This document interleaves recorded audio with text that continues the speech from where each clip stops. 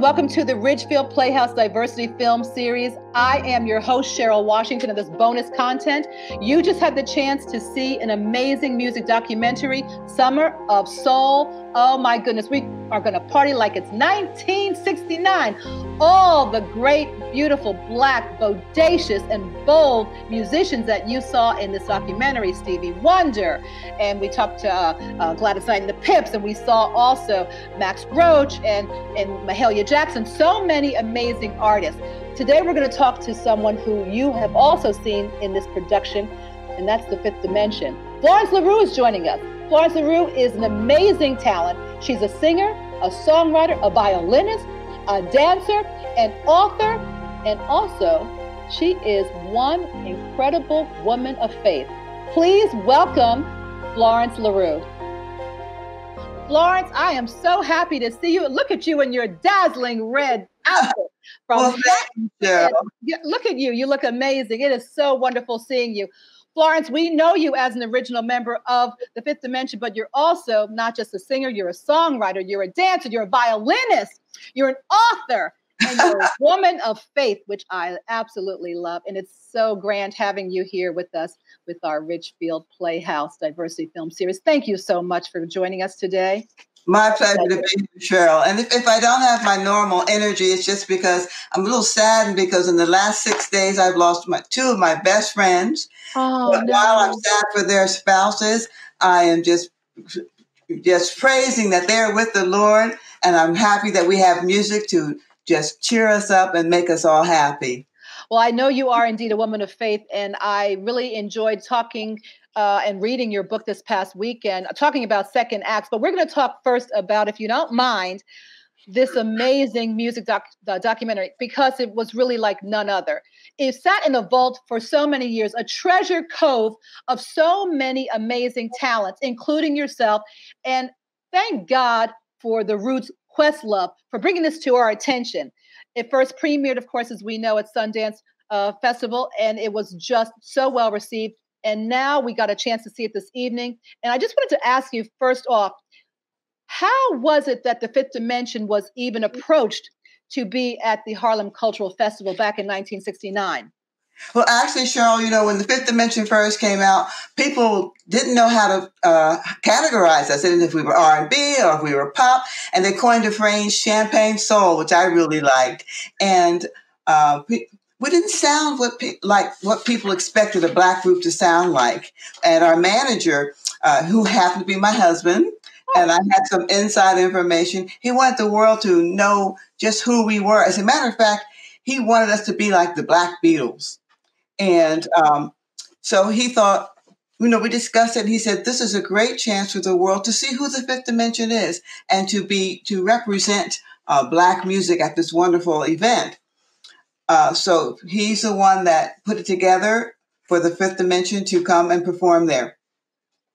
Well, I think that's amazing. And the fact that you were on stage with so many, like thousands of people. They were in the trees. They were 40,000. Wow. No violence. I mean, just wonderful music of all genres. Absolutely. And you know what's interesting about you and the group? Because when I watched you sing Aquarius, Let the Sunshine In, there was such an amazing chemistry that took place, that you were vibing with the audience. And you're grabbing people are grabbing you. And, y'all look like, as someone said, y'all look like y'all were in a creamsicle, your outfits. Who came up with that design for that outfit? Well, we used to have a designer, Boyd Clopton, designed our outfits, and we would choose our outfits by whether they were casual or formal, and depending on the weather. Matter of fact, it was so hot, you notice I took off my vest. Absolutely. the fact that you were, and you call yourself Champagne Soul, which I kind of love as well, as since you just said the same thing, the fact that you were in Harlem, and this was the first time the Fifth Dimension had ever performed there. Was it intimidating at first? Because, Harlemites, they're going to let you know who they are. Cheryl, it was not intimidating at all. As a matter of fact, this is the first time we really performed for a Black audience. Because of our music, people thought we were a white group, and our audiences were 99.9% white. But we weren't intimidated because there was such love there. As I said before, no violence, not one incident. And we were just received as they loved Stone Soul Picnic. People were out there dancing to that. It was great. We were just accepted beyond our expectations. Beyond your expectations. That's so cool. Now, because think about being accepted. If you want to know the truth, it was another audience for us. That's true. That is very true, because you were able to galvanize that spirit that may not have been able to manifest it prior to you hitting that stage. But once you did, you all rocked the house. You rocked the house like nobody's business. So when you were up there, did you feel that energy that was transparent? Oh, yes, we feel it. To this day, that's one of the things I love about being with the Fifth Dimension. We feel the audience's energy. And we get people, whenever it's possible, we get people up on stage to party with us. Sometimes because of security, you're not always allowed to do that. But it's really fun. I really enjoy connecting with the people. When I first got with the group, I'm very nearsighted. So when I first got with the group, I couldn't see the audience, and I loved it because I was very shy. But I got contact lenses. And when I started seeing the audience, it was a whole different way of performing because I could communicate with people. And I love that. I love that too. I mean, just watching all of you up there, it was very interesting because something that was said in the documentary itself was that it was important for you to be recognized and inspired by the audience that was there. And I'm just wondering, because of the fact that you had been around for so long, you had all these hit records, platinum, gold, etc. And even though the audience may not have been as familiar with you, I don't know if it was very difficult to be able to appeal to them in a way that they embraced you. But was it that important for you to be able to win their satisfaction? Oh, yes. Not only as Black people, but as an audience. It's always important to win the satisfaction of the audience. That's what we're there for. We're there to entertain, but also to make people feel something. This was during the time of this difficult time politically, but we wanted people to forget their problems for a while and to just come together and experience some music that made them feel good. Yeah, I was going to ask you, I'm glad you brought that up, because this really was the aftermath of so many things that had transpired: MLK's assassination, RFK, JFK, et cetera, and at the height of the civil rights movement, if you will. Did that factor into the way you intended to win your audience over, or in the way that you intended to perform? Was there any kind of difference that had been shown because of that kind of eclipsed the whole scenario of the civil rights era? Well, Cheryl, when we perform, we don't want people to forget what's going on in the world, but we want to give them hope that things are going to get better. That's one of the main reasons we recorded Aquarius, because it speaks of harmony and people coming together, people of all ages, all races. That's the reason that we perform, is to bring them all together. Go ahead. I'm sorry, I missed what you said. I apologize. Be inclusive. To be inclusive. Did you see any white people there? I know you said you were. There were a couple. Oh, yeah. Because, they called this the Black Woodstock. And because Woodstock had occurred, and because also this volume had been in a vault for so long, it had been untouched, undiscovered. And because the fact that the publicity factor did not generate the way you might have felt because of the whole Woodstock scenario, did that play any role in how you perceived the genre of music? Did that have any factor at all? I mean, it was almost as though, and I don't want to put it in a pejorative factor, but did it appear as though it might have been an afterthought, that you all were an afterthought, this Harlem Cultural Festival, because the Woodstock folks had gotten so much attention, so much publicity? Did you ever feel that way? I think so. As a matter of fact, Sly Stone went from the Harlem Festival to Woodstock. Oh, did he? Yes. Wow, I didn't even know that. Mm-hmm. Okay, and watching Sly Stone perform up there, because to me, he brought something that really did speak to Black folks in particular. But between Sly Stone, Nina Simone singing To Be Young, Gifted, and Black, that to me was more than just music. It was a message. How did you feel about that? It was definitely a message. And what can I say? As hippie as Sly Stone was, his sister Rose, years later, was the leader of the gospel choir in my church. Is that right? Yes. Now, is that a variety of music? That certainly is. And speaking of music, because there were so many different genres that we're talking about with this magnificent piece of a documentary, you're talking about blues, jazz, pop, soul, salsa. I mean, everything imaginable. When you got there, were there any particular, because I mean, it was so star-studded. I mean, you talk about Stevie Wonder there. I mean, everybody there. Gladys, was there anyone that you were drawn to? Did you have any fangirling that you wanted to do, or did you all do that? I tell you, the one person that I would like to have met was Mahalia Jackson. Oh. But unfortunately, we were on tour, so we didn't get to really meet a lot of the people that were on the show, because we would do our portion of the show, and then we had to leave to go to the next engagement. However, years later, we became friends with most of them. B.B. King, Stevie, Gladys. We all became friends later. Wow. On the day that you performed, who else was on the roster? Oh, I know who it was. Max Roach and the Edwin Hawkins Singers. Oh, Happy Day. Yeah, right. And I mean, they were wearing those robes as hot as it was. And I don't even know how you weren't sweating. Well, we were. Because I mean, I don't know what the temperature was on that day, but it seemed like it was hot. That's why I took off my vest. Right. Unbelievable. So now let me ask you also, because the fact that this was a party atmosphere, it really did send something that was inspiring too, not just something that seemed like it was a cool thing to do. It was like a groovy kind of thing, but did it serve as some kind of inspiration to you and to the other members of the Fifth Dimension? Most certainly. Most of all, I don't care what you do, you want to be accepted.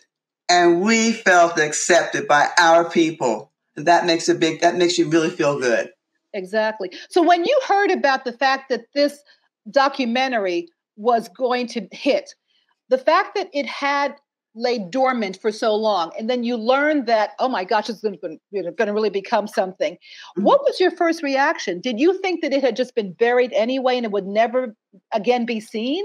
What was your reaction when you learned that this was going to take place, when Summer Soul was actually going to evolve? My first reaction was, what took so long? Yeah. What took so long? But it was wonderful to see some of these people at the beginning of their career, like Stevie was only 19. So it was great to see him grow and continue to write such wonderful music. Do you think anything like this could ever happen again? I mean, to have a kind of festival like this, I mean, well, obviously we're in a COVID environment now, but the fact that this was done, can you imagine 50 years ago? I mean, what do you think of? You know what? Sure. I can't imagine that happening today, unfortunately. Can you tell me why? Because why do you think it's, go ahead. I think people are more violent today. I would like to say, yes, music can bring us together, and I know it can, but I really believe it'd be more difficult. Because I was going to say, I mean, music has such a way of healing. Yes. And the music that you all sang, that was totally, music that healed the soul. And all the songs that you sang. Back there, the whole feeling was like a flower child. For flower children, people had hope and they wanted to be happy. Now there's so much going on, and with the pandemic, a lot of people don't have hope. And I think it's going to take more than music. It's also going to take faith, and I don't know what else to bring people together like that. Well, you are a woman of faith, so I'm just wondering how you might be able to turn that around. Do you have any optimism or any recipes? I'm sorry?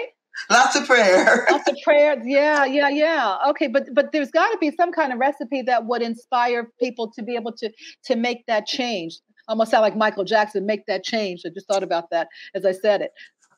I think just trying to be as positive, trying to be a good example, and teaching the young people. See, a lot of the young people don't have hope because their parents don't, and their parents don't teach them the faith. I don't care what religion you are. It's not about being religious.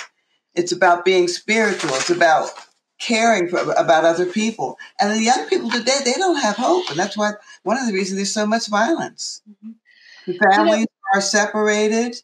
And we really need a faith foundation, no matter what faith you are. Well, what's interesting about you that I obviously read about is your second act, because not only do people know you as being a singer-songwriter, and I gave you a litany of all the things that you've done, and I'm sure there's so much more than that, but the fact that you wrote, there's the book, there's the plug. Okay, that's Grace in Your Second Act, A Guide to Aging Gracefully. Now, I read that, is it true that your birthday is in February? In 4 days, I will be 80 years old. You better stop. You better stop. There's no way that you've been on this planet for 8 decades. God's been good. God's been good. So I've got to ask you, to what do you attribute your beauty, your ability to still stay forward, and to still have the grace and dignity that I can see that's in your aura? Thank you, Cheryl. I think a lot of it is attitude. And with me, it's a foundation of faith. I'm no angel. I've been through a lot in my life. People say, oh, fifth dimension. They have no idea some of the things I've been through. One of these days I may write that book. But I have that foundation. God's been with me. He's had my back in some situations where I should be either dead or in jail. Wow.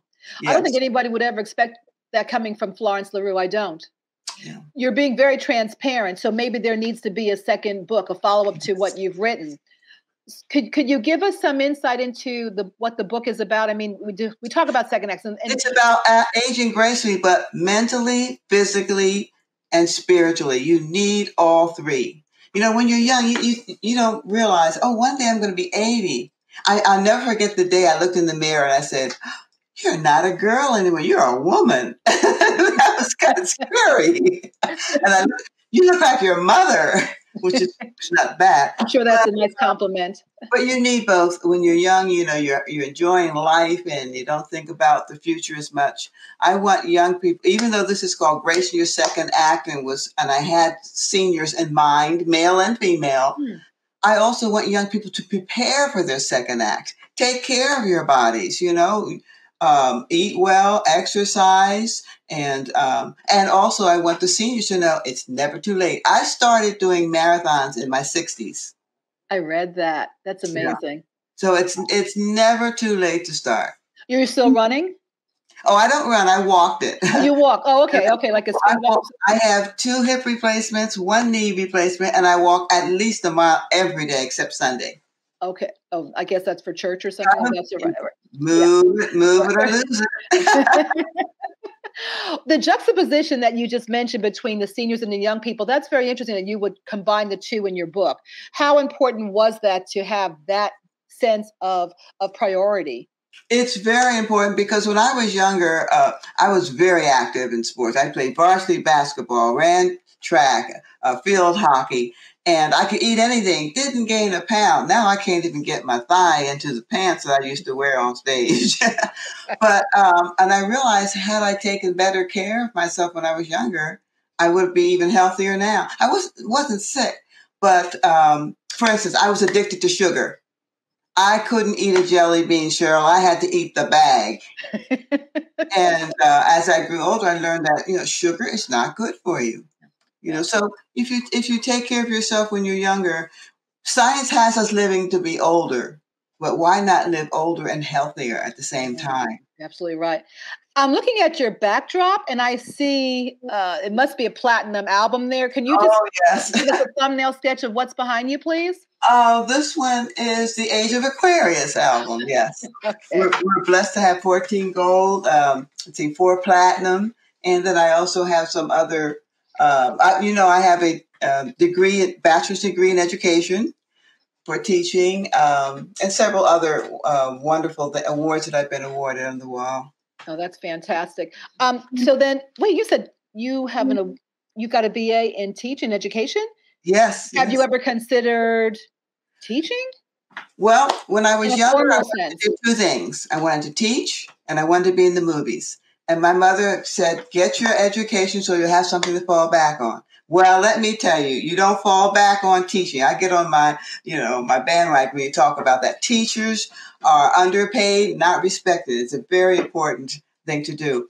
But I, of course, got with the Fifth Dimension. So after I finished my student teaching, I went right into performing.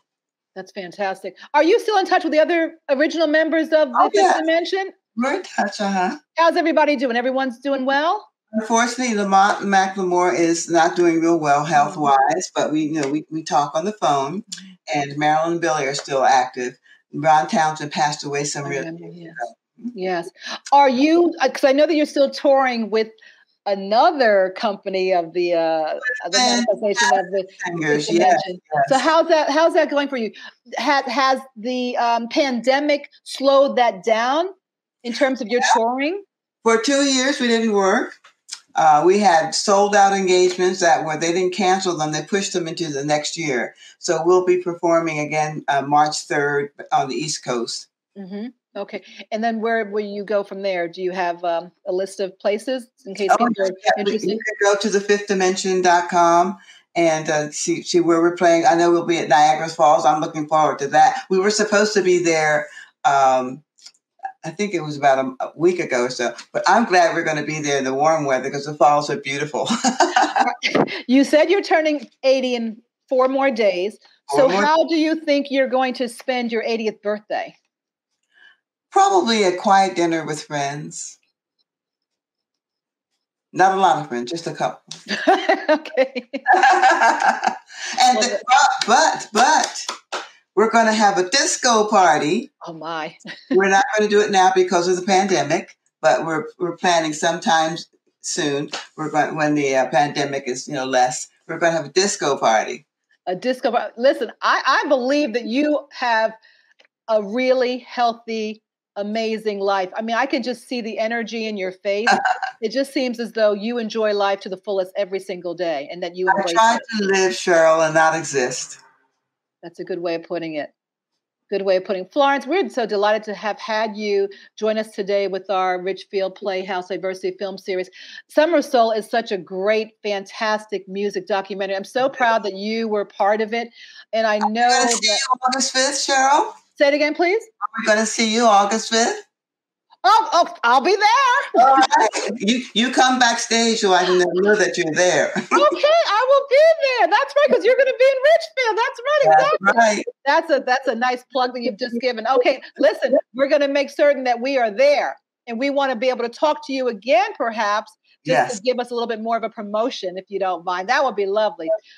Florence LaRue, what a pleasure it is to speak with you. And I have to tell you one more thing, because your book does talk a lot about beauty and keeping yourself healthy in the second act. I was talking to a friend of mine just yesterday, and I said, I'm going to have the pleasure of interviewing Florence LaRue tomorrow.